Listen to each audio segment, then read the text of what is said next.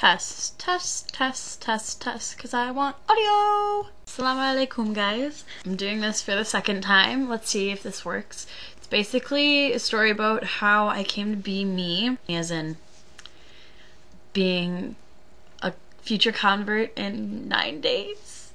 So, okay. Basically, my parents have been divorced for almost my whole life. They separated when I was young, probably 6 or 7 years old, and then they divorced in 2001 before 9/11. 9/11 happened. We thought my dad was in it because we didn't know where he was that week. Luckily, he was actually in Phoenix at the time, but he had to drive all the way back after the airports closed. So that happened. Yay, Islamophobia is created, basically. So we, my mom got married in 2003, and she converted after or before marrying my stepdad, my first stepdad. He was Moroccan, and she got married in Morocco, and when she came back after that, I of course wanted to learn about Islam. My sister sort of did. My mom wanted us to learn because it was part of her. So we started going to classes, I think shortly thereafter, at the masjid in Milwaukee. And Milwaukee has actually a pretty big Muslim community, which is really nice, even though I don't live there anymore. I live in Boston, which has an even bigger Muslim community, but my hometown right now that I'm in has like 0 Muslims, so except for me, the future convert. So we went to classes at the masjid, and I was at the age where I had to wear hijab because I was 11, 12, and it was weird to me because not because of wearing it, but because of the fact that I felt like I was not myself, and I didn't want people to think I was Muslim when I wasn't.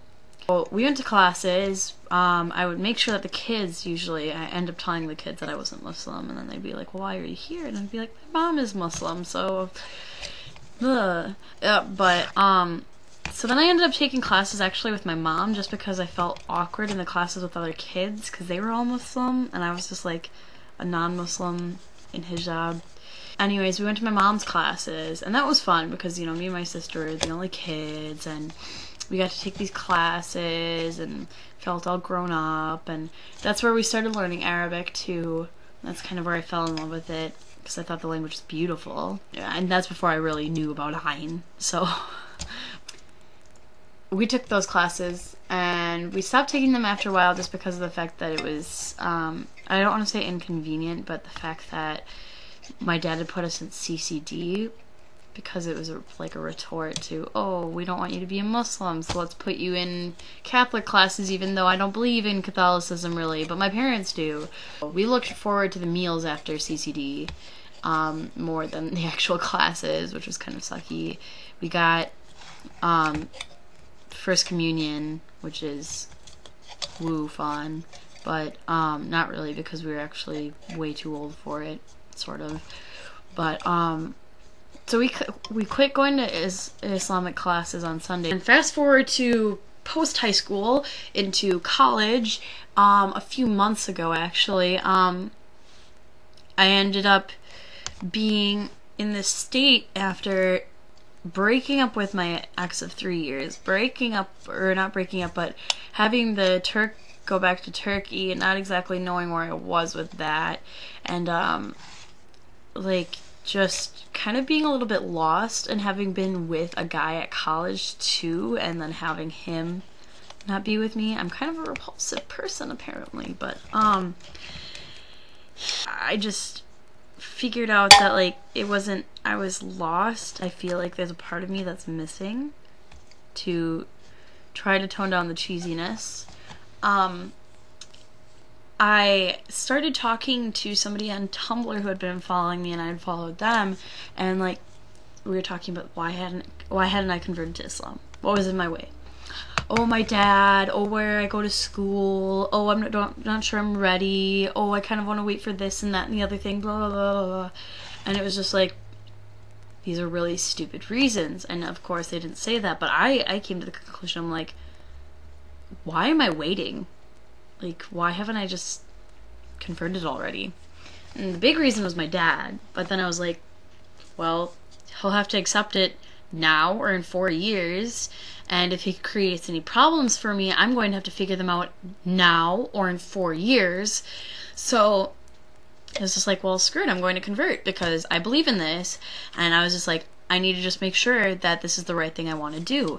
So I mean, that's what I've been doing for the last few months, because of the fact that I want to know, to make sure that I'm not going and saying, oh, I'm going to convert, and it's just one of those phases that I'm going to go through. Well, and that's probably what my dad is thinking right now, and I'm just kind of never felt so sure about something, and it's just this great feeling, like, deep down that, oh my god, I'm doing the right thing for once, and like, I'm being true to myself.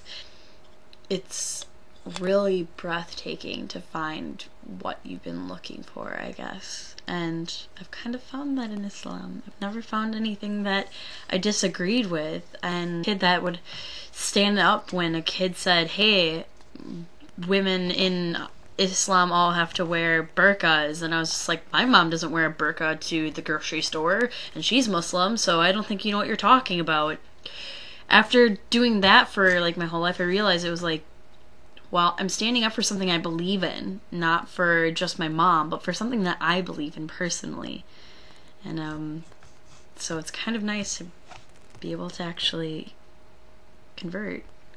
So I'm really excited. And yeah, 9 more days, guys.